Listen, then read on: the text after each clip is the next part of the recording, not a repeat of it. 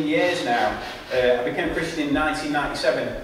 And one thing I've become convinced of in my walk with Jesus over the years is that Jesus wants to upset the mode in our lives. He wants to upset the mode in our lives and in our thinking, because he's a transformational God. And let's face it, when we come to Jesus, we're in a bit of a mess, aren't we? And we do need transformation. We do need change. We do need a mode change in our lives. And when we see Jesus in the scripture, you know, half the time he's causing trouble, isn't he? He doesn't mean to be causing trouble, but you see, people are so stuck in their ways and so blinkered and so religious that when he comes into contact with religious people, he upsets them.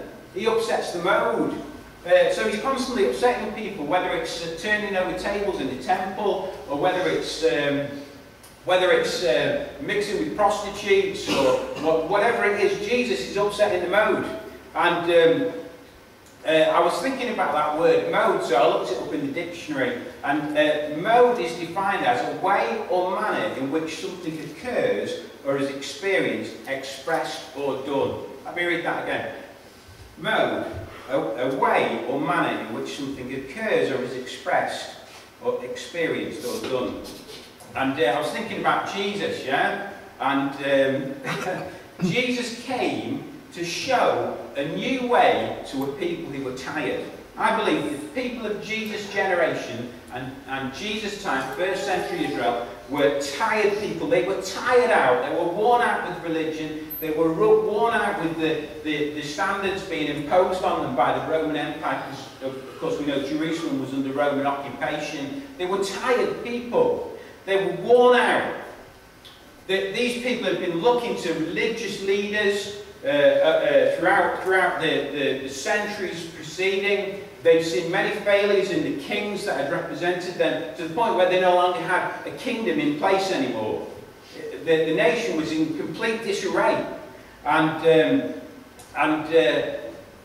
So these people were tired, they were without direction, they were without a leader. And 7 times, I love the book of John because it's such a great book, but 7 times in the book of John, John declares things about the character and person of Jesus Christ that are game changers. They are mode changers, these declarations that John makes. 7 times Jesus upsets the mode by declaring certain things about himself. You know, Jesus often declared things about himself, didn't he? And of course, when he did, people were like, well, I'm not so sure about that, Jesus. You're just like one of us. You're human. But Jesus comes on the scene in John 6:35. He says, I'm the bread of life, and you've got to eat from me. Yeah? I'm the bread and the sustenance that you need. He comes along, he says, in John chapter 8:12, I'm the light of the world. Whoever looks to me will never have darkness, never walk in darkness, all this kind of stuff.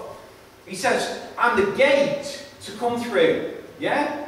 I'm the gate to come through. If you come through me, you're going to be in a safe place. Yeah? If you come through me, you're going to have access to an eternal state, to eternity with everything recreated and everything made right. Jesus says that I am the good shepherd in John 10:11.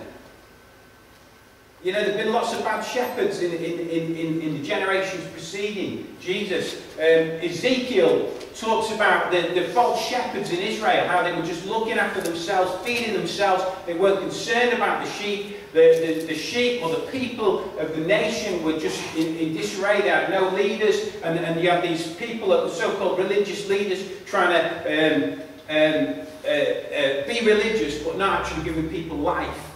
And Jesus comes along, he says, look, I'm the one, I am the good shepherd, I'm the one that's promised. This good shepherd was promised to the people. He says, I am the good shepherd. They were all waiting for the good shepherd because the nation was in disarray. Jesus comes along, he says, I am the way and the truth and the life.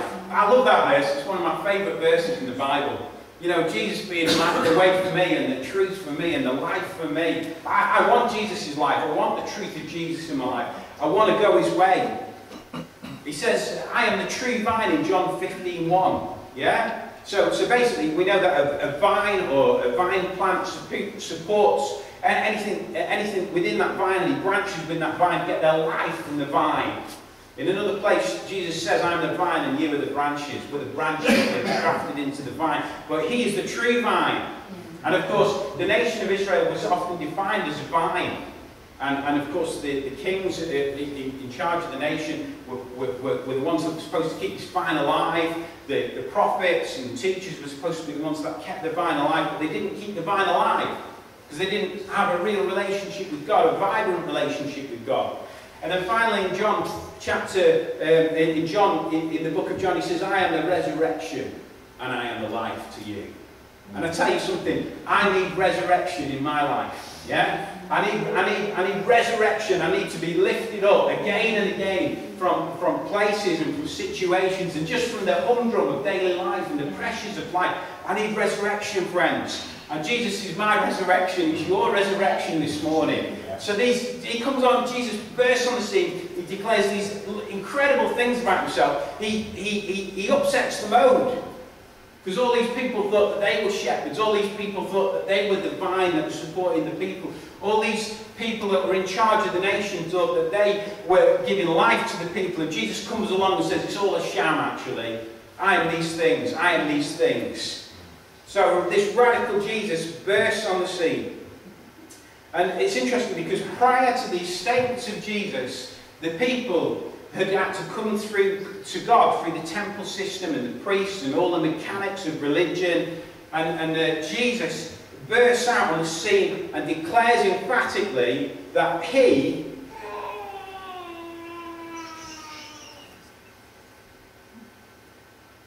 is going to upset the mode. He's going to upset the mode. And virtually at the start of Jesus' public ministry, one man, a leader who was part of this system, part of the Jewish council, the temple system, sees this extraordinary Jesus doing extraordinary things, this unconventional Jesus doing unconventional things, and he wants to know about this radical change of mode that is taking place in the nation. If you've got a Bible, let's turn to John chapter 3, verses 1 to 16.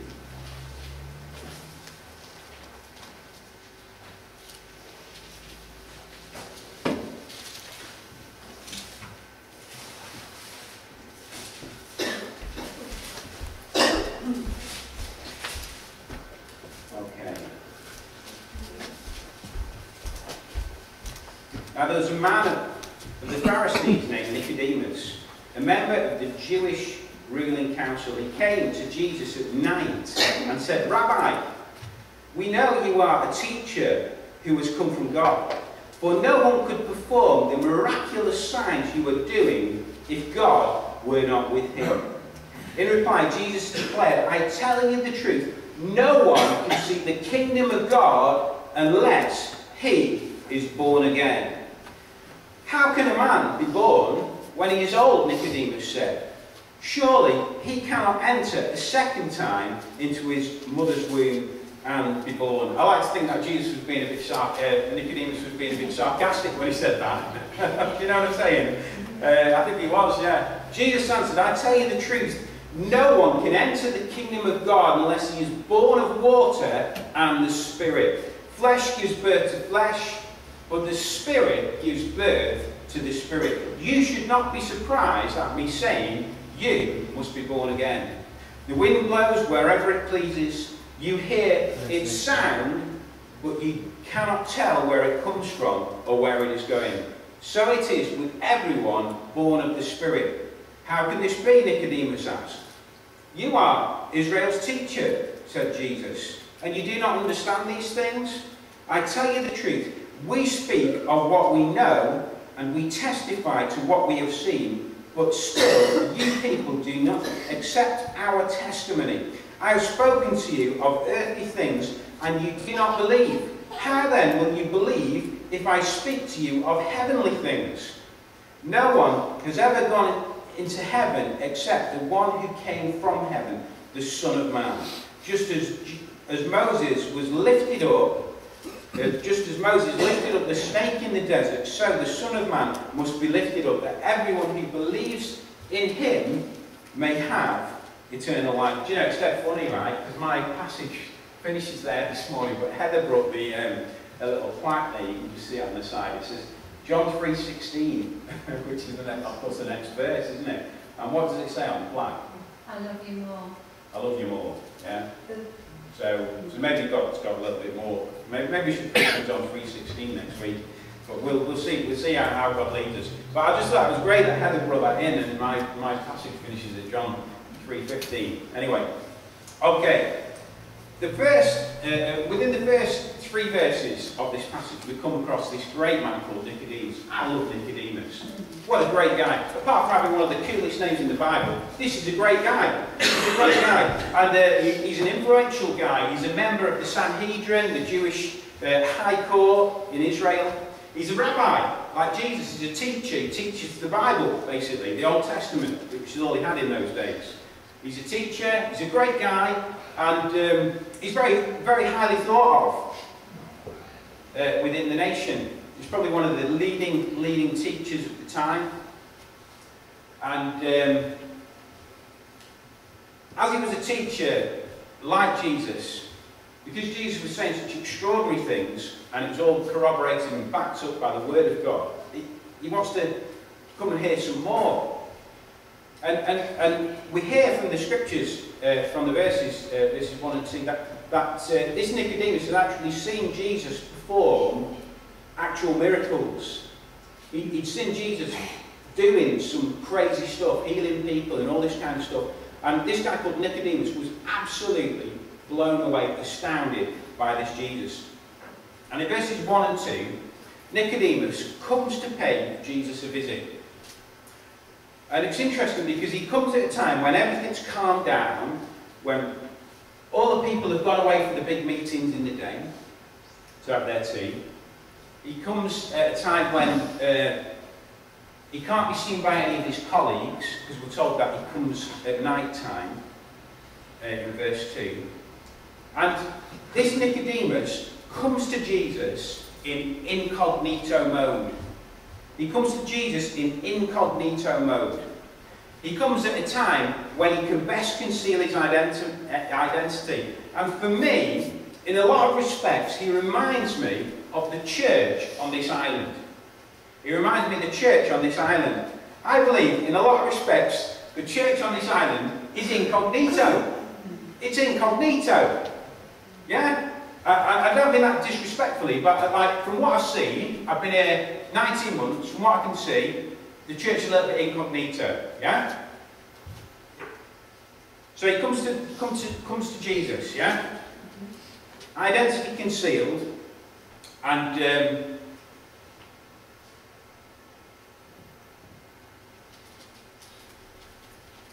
he comes wanting to know more. And I believe there are people outside of the church, like Nicodemus, they want to come and know more. Yeah? They want to come and check it out, but we've become so irrelevant in the way we promote church and do church and everything else that people are confused. They don't really know what we're about because everything's been hidden for too long. And I believe for many decades, and I might be wrong, so you can correct me afterwards, but I do believe for many decades, the churches on this island got to have been a little bit incognito. Because why would they be in such a state of decline if that wasn't the case? Why would they be in such a state of decline? And I believe that Jesus wants a public church.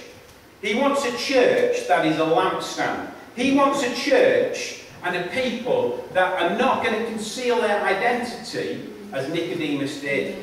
And as a follower of Jesus, I refuse to live in incognito mode. I'm not going to do it. I'm not going to do it. I refuse to live a life where I'm embarrassed about the church I go to, the people I belong to, the part that I play in the community of Holyhead. I refuse to be incognito. And that's why our church is so in your face. Because I tell you, we've got to get that message out there. We've got to be telling our town that the church is alive, it's very much alive, and that God very much wants people to come into the church, experience church, learn about Jesus, and find a true and living relationship with Him. And I believe that over the last 19 months, God has been challenging us as a church, to come out of that state of being incognito. And as we've been having a go at that, and we've been pushing out, we've been trying to share with people what's going on, as we've been showing people testimonies of people and inviting them to different things, and as we've been promoting our cafe church, I believe that God is blessing our church because we're choosing to be outward looking, outward focused. We're choosing to actually say, well, there is an answer to people's difficult situations and lives, and it is Jesus Christ. Yeah? As we've begun to minister to the people of our town in practical and spiritual ways, I believe there's been an awakening in each of us as the people of God in this church. I believe there's an awakening taking place.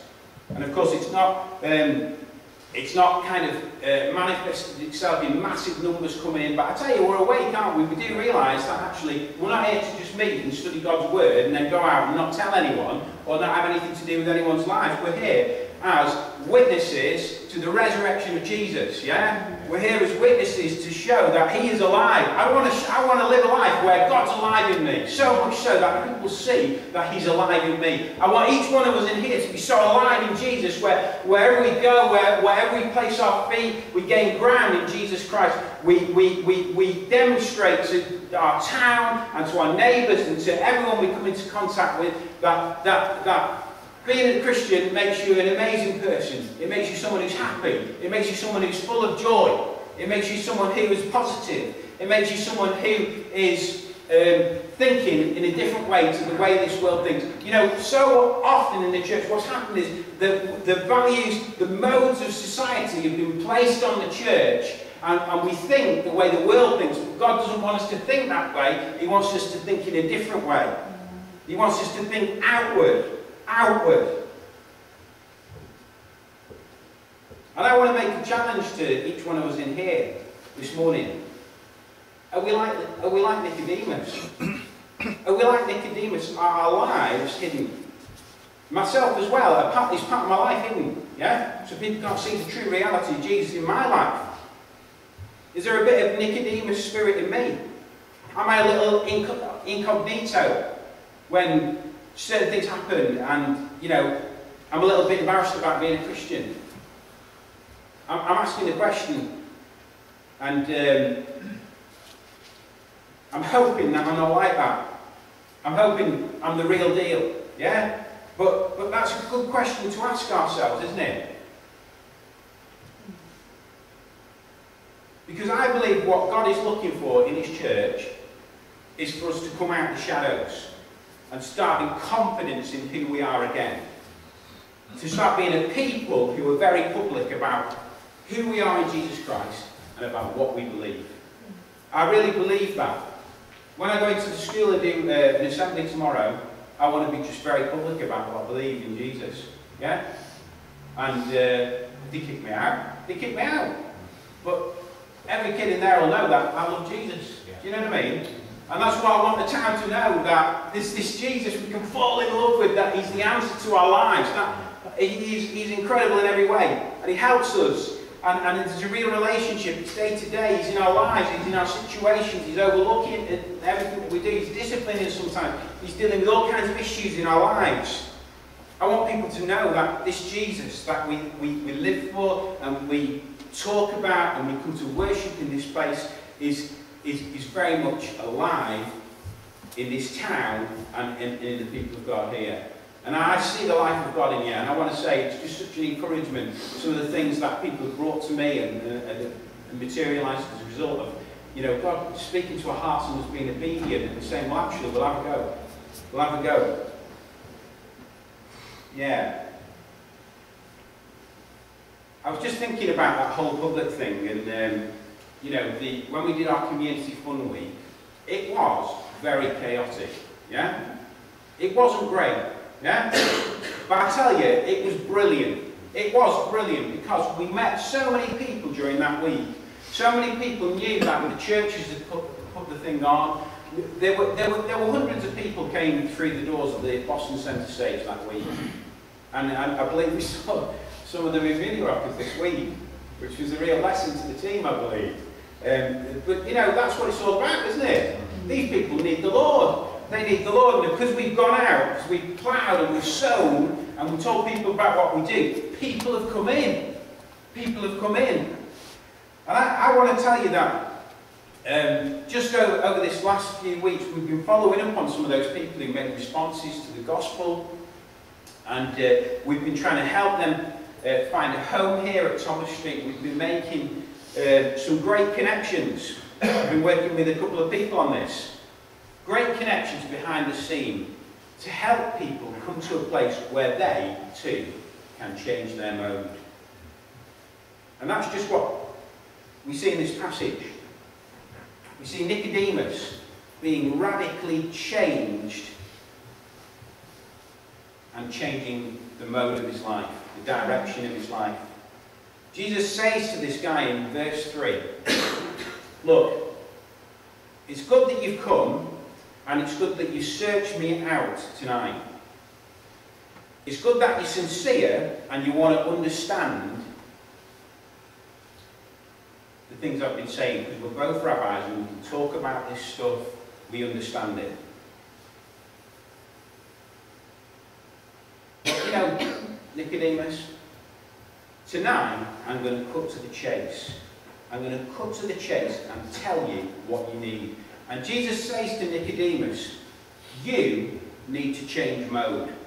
You need to change mode. Listen to what Jesus says in verse 3. Jesus says these amazing words. In reply, Jesus declared, I tell you the truth. No one can see the kingdom of God unless he is born again.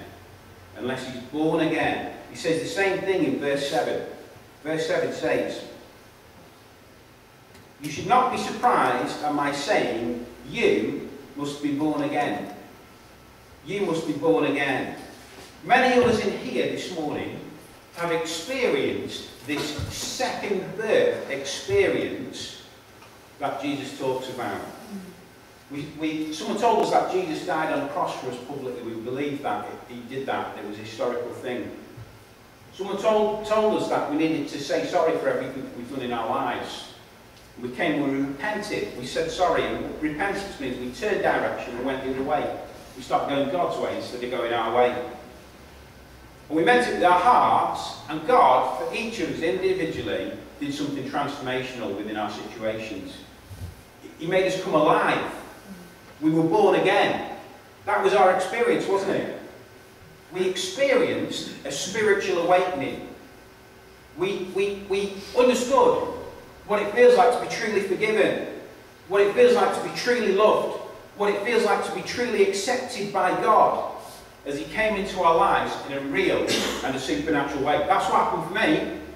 That's what happened for me. It was a real thing. And I tell you, once that thing had happened, there was no turning back. As that old hymn, I have decided to follow Jesus, no turning back, no turning back. Yeah, and I tell you, that was what it was for me. That's what it was for you in your situations. And some of us, for whatever reason, at some point we went off beam and things went wrong. We did turn away, but God has always been loving us and having his hand upon us and bringing us back into that place where we can once again have a restored relationship with him. It's called being born again, friends. And God wants to give us a second birth. And that's what he's saying to Nicodemus. You need to have a second birth. And Nicodemus has a lot of questions to ask Jesus.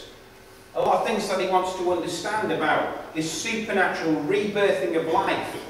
So he says these things to Jesus, and fair cop, yeah, to Nicodemus. He's asking some good stuff here, yeah? He's asking some really good stuff. He's an intelligent man, very intelligent man. He asks these questions. He says, how can a man be born when he is old? Nicodemus asked. Surely he cannot enter a second time into his mother's womb and be born. Jesus answered, I tell you the truth. Am I reading verse 5? I tell you the truth, no one can enter the kingdom of God unless he is born of water and the Spirit. And that's a great verse, because what Jesus is essentially saying is that, Nicodemus, if you change mode, if you change direction, if you believe in me and give your life to me, your life is going to be washed clean. Your life is going to be completely washed clean in a supernatural way. And I tell you, do you remember how it felt when you gave your life to Jesus and literally you felt like you've been washed clean? I tell you, I felt like I've been washed clean. It was unbelievable. I tried to ask God into my life to forgive me and all this kind of stuff. I tried to follow the procedure, and I tell you, I was never fully there, never really wanted it. And there was one time I really wanted it, yeah? I really knew that this was for me. And I asked him in, I tell you, I was washed clean. It was unbelievable. I just felt completely clean and full of joy and full of God and alive and something that changed. Yeah? It was a real thing. And that's what's kept me going all these years. And what keeps me going, and what compels me to want other people to have the same experience I've had. Shouldn't that be the compelling thing, that God forgave us? And my filthy life, God forgave it. Your filthy lives, God forgave your filthy lives and washed you clean in a supernatural way. He's saying, look, Nicodemus, the Spirit of God is going to come into your life and you're going to see things from God's perspective. You're going to know God in a real and a spiritual way. It's not just going to be a thing of duty, like it's always been, or an honourable thing, like it's always been. It's not just going to be a religious transaction. You're going to feel different because the Spirit of God is going to come and live in you. He's going to come into your heart and dwell there in power. And that's how it was for us, friends. At one time, we didn't know God, and now we know Him. And the power of God's Holy Spirit lives within each one of us. And we know this love because it pounds within us.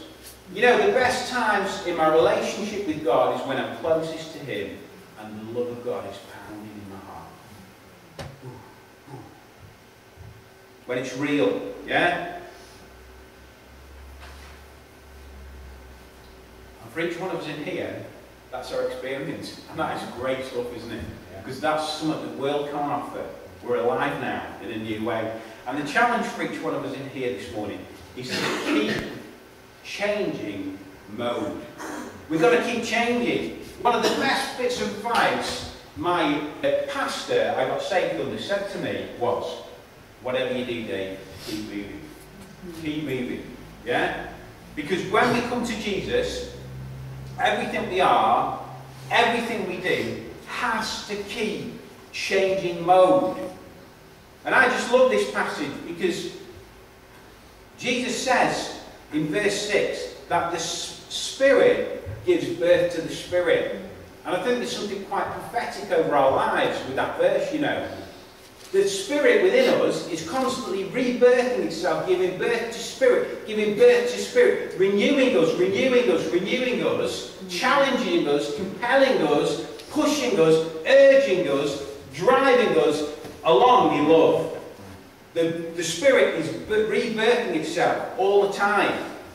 And we have a choice of whether to move in the flow of the rebirth of the Spirit of God within our lives, or whether to stay stuck in our ways, doing these things the same way we've always done them, playing the game of religion. And I want to tell you, this town needs the real deal.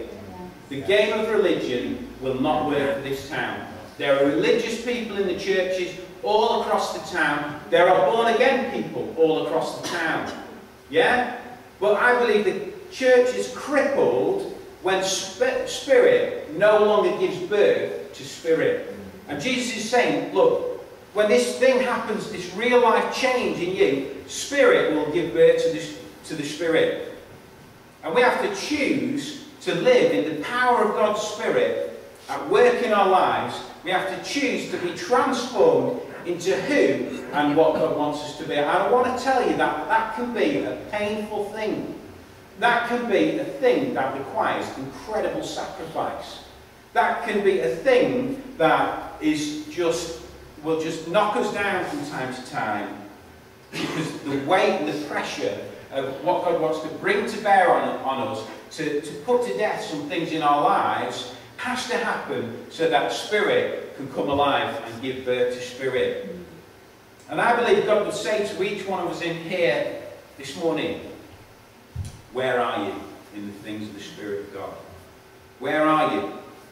God would whisper to each one of us this morning, I am here and I want to help you to change mode. Oh, God loves us so much that he doesn't want us to stay the same. That's an old cliche, isn't it? There's a cliche, isn't there? Does anyone know that cliche? It's like God loves us, that he'd never keep us the same or something like that. And it's so true. It's so true. You know, the thing I love about the character of Nicodemus is that he moves in his life from a place of incognito mode to a place where he is in changing mode, and then he moves again to another place where he is in comprende mode. Comprende mode. Yeah, I like that, do you? Comprende. You say yes. Yes to the things of the Spirit. Yes to everything that God has for my life. Comprende. Yeah? Comprende mode. And I want to live my life in comprende mode. Yeah? John 7:50 says that when Jesus was arrested and taken to court, 7 chapters later, yeah, it was Nicodemus who was the only one who stood up and defended Jesus publicly, saying, does our Lord judge a man first without giving him a hearing and learning what he has to say? It was Nicodemus who was there when Jesus was arrested, the only one to defend him, because he was saying yes to the things of the Spirit. He could have kept quiet, you know, friends. But he was part of the Jewish court, the religious system. He could have kept quiet. He could have kept stum. But he was in comprende mode.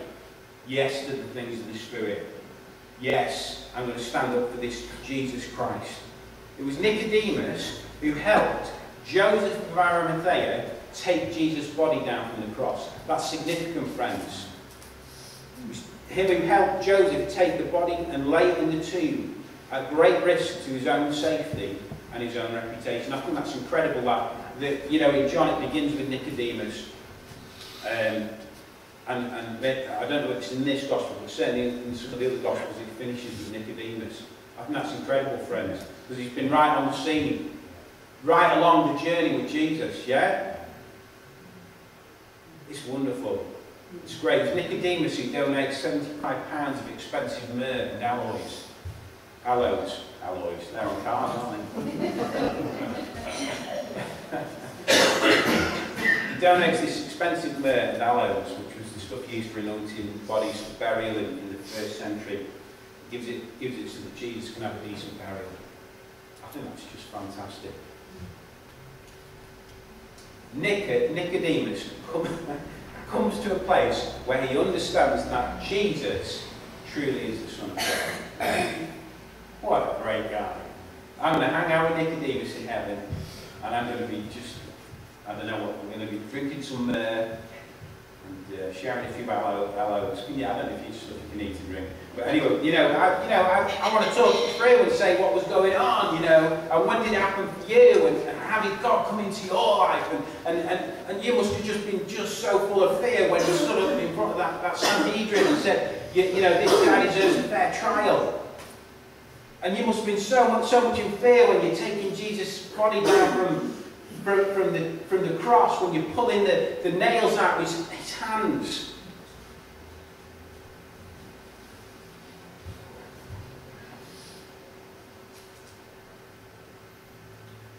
He comes to a place where he understands that Jesus is the Son of God. He comes to a place where he publicly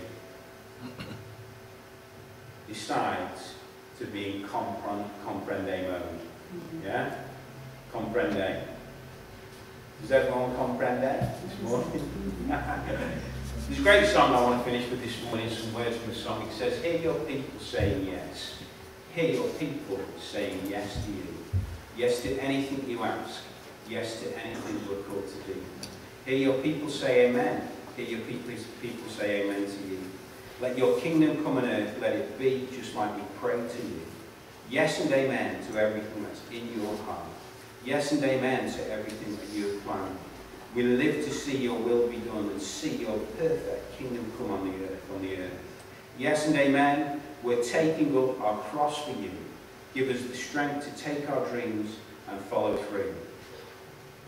We live to see your will be done and see your perfect kingdom come on the earth. on the earth. Yes, all the promises are yes. All the promises are yes. All the promises are yes in you. Every good and perfect gift, every blessing that we have is you. It's a great song, that, you know. And that's the attitude that God wants. That mode change, that kind of dynamic of the Spirit, that comprende thing. And Nicodemus could have allowed his past, all his learning, all his scholarship, all the depth of knowledge, all his gifts, all his skills, he could have allowed all of that stuff to determine his future. But he chose to move from incognito mode. He went into change mode and was now living in comprende mode. He allowed Jesus to upset the mode. C.S. Lewis says, there are far, far better things ahead than any we leave behind. And, you know, friends, in church here, we've had to leave a few things behind on this journey together. We've had to think of doing things in a different way, and it's a new age, it's a new generation. We're trying and pioneering a lot of new things, you know, and there's a lot of fear and trepidation, there's a lot of, will it work? But I want to tell you that because we're moving, yeah? Because we're changing mode, because it's done with the heart of the loss of this town. I want to tell you that God is well pleased with us. So that's all I've got to say this morning. We're going to finish a bit early this morning. We'll finish before kids' church, won't we? So I hope that's been a blessing.